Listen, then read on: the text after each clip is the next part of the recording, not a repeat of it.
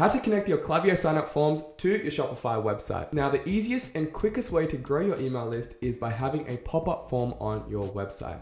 And the strategy that I use is actually slightly different to what most e-com brands do. And that's why the results that I've been able to generate is up to 4 times higher than the industry averages. So there's gonna be a difference in this video than what you'll see in most other tutorials. So I highly recommend watching this video till the end. So with that being said, let's get stuck right into it. All right, so we're at my Klaviyo dashboard, and what I'm gonna do is I'm gonna click sign up forms on the left, and then what I'll do is click create sign up forms on the top right. Now, if you guys are using email and SMS, then click the multi-step email and SMS. And if you're not using SMS, either this option shouldn't show up, or if it does, you can just click it and then you can basically just delete the SMS step. Now, what I'm gonna do is I'm gonna click my newsletter list for the email subscriber list, and then the SMS list should show up by default. If it doesn't, just click your SMS list. Now, it's always important to have 2 separate lists, one for email, one for SMS. Click create form. Now, if you guys don't use SMS marketing, I recommend just deleting this SMS step. You can just click delete over here. But if you do use SMS, then perfect, keep this exactly the way that it is. Now, the way that my strategy is different is that I actually create a mobile version of the form and I create a desktop version of the form. So they're actually gonna be 2 completely separate forms. So for now, let's start with the desktop version of the form.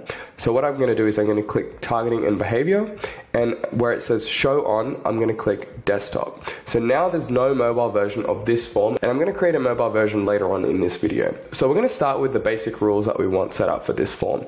So we're gonna click show based on rules, and we're gonna click show 5 seconds after the page load. Now, I recommend A/B testing this. Anywhere between 5 to 8 seconds is usually a good sweet spot. You can also set up based on how much percentage of the page has been scrolled. I usually like to keep things simple. I just click, anywhere between 5 to 8 seconds, and then I test it to see the opt-in rate. Now, next step is going to be our actual form itself. So let's start editing. Now, what I like to do is I like to change this terminology to something more like unlock, let's say 10%, and then I'll make this in capitals. And then below that, I'll say your order. So this text, I think we should make that a little smaller. Let's go, I think we can make it even smaller. Perfect. I'm gonna get rid of bold here. I'm gonna make our offer a little larger so it stands out a little more. And then what I'm gonna do is on the unlock, I'm gonna make that less bold. There we go. So now what we can do is, as you can see, we've made this nice and large, make this offer really, really noticeable. So this should be the first thing that the customer's eyes get drawn towards. What I'm gonna do is I'm gonna make this unlock a little bit smaller, just a touch, just so then it all sort of matches up nicely. There we go. So for me, I think that looks perfect. And then for this copy, you can really just do something that matches your brand. So basically something along the lines of, enter your email and get 10% off your first order. Just something along those lines. You can make it nice and catchy. You can make it customized to your brand. Now, very important step for the CTA button. From my experience, adding the actual offer in the CTA button gets really high opt-in rates. So what I'm gonna do to that is I'm gonna click the CTA button, and then down below where it says button text, I'm gonna change this to unlock 10% now.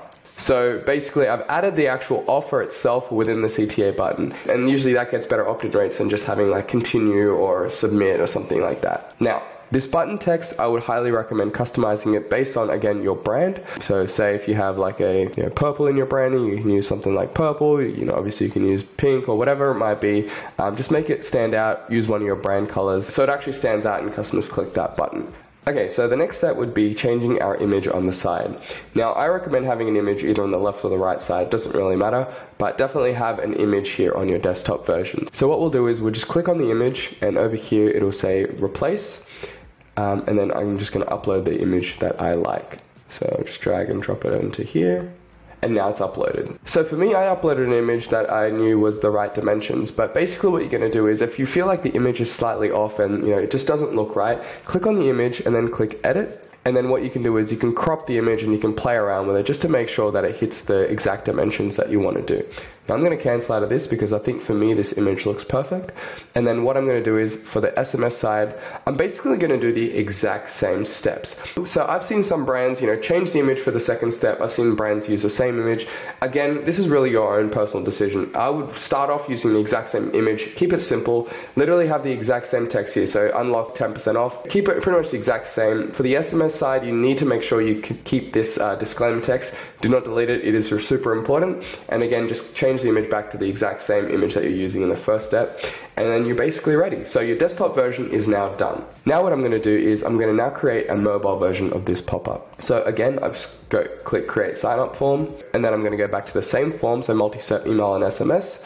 Choose your newsletter list, which is newsletter. SMS list is already showing up. And what I'm going to do now is I'm going to go to targeting and behaviors, and then I'm going to click show on mobile. So now it's going to show me mobile only. And as you can see, the dimensions have changed. So for desktop, landscape dimensions always work best. And for mobile, portrait is the best way to go. So as we can see, we've got portrait dimensions over here. So what I'm going to do now is I'm going to click styles, and then I'm going to go to background image, and I'm going to click this little button over here.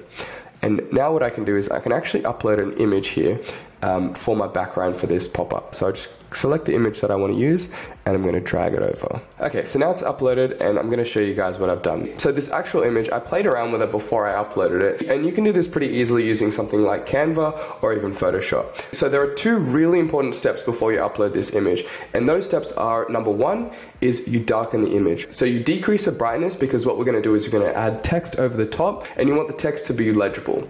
So first step is darken the image. Second step is add your brand's logo to the top of the image. So those are the only two things you need to do. So you can do that pretty easily on Canva, and then you export the image, and then you upload it into Klaviyo here. So what I've done now is obviously I've uploaded the image, and I'm going to click image position, and this should be cover. So now it's just going to fit the dimension of the pop-up automatically.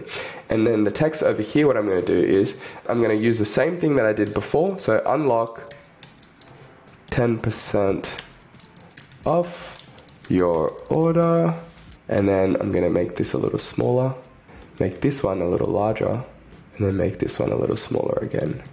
Again, I'm going to get rid of the bold on these ones. So as you guys can see, we can't really read the text right now. It's clashing quite heavily with our background image. But what I'm going to do is I'm going to change the actual color of the text. I'm going to change it to white. And here we go. So it's much more higher contrast now. So it's much more easier to read. And then this text down below, this should also be white as well. So it's really important to make sure you can read the text. So if you guys notice that you still just can't read the text, there's something going on, there's just too much contrast going on, I recommend doing two things. So one is just try to darken your background image even more. That way the text will stand out a lot easier. Or B, just try to use a different image, something with the colors that work much easier so you can read the text. And then next step is going to be for my call to action button.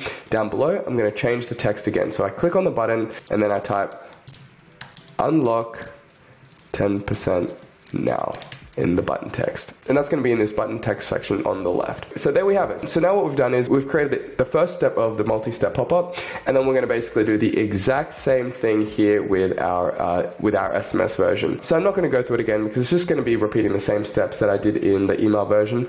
So one last step that's remaining on our mobile version that I haven't done yet is going to be when the form gets triggered. So again, just like the last one, I'm going to click show based on rules, and then show 5 seconds after page load. So now the settings are pretty much the exact same. So what we're going to do next is we're going to publish both forms, so we basically just make them live. So as long as your Shopify account is integrated with your Klaviyo account, there are going to be no further steps. So you just change the status to live, and the forms are going to be working on your website. So that covers everything. I hope that all makes sense. I know we've covered a lot in this video. If you have any questions, feel free to reach out to me on Twitter. It's at email_Taran, or if you want, you can just comment down below in this video, and then I'll be happy to reply. So if you made it to this far, thank you so much for watching. I really hope this video has been valuable to you. If this video has been valuable, please consider subscribing. It really goes a long way for our channel. It's pretty new, but we're dropping content every single week. Again, thank you so much for making it this far, and I will see you in the next video. See you later.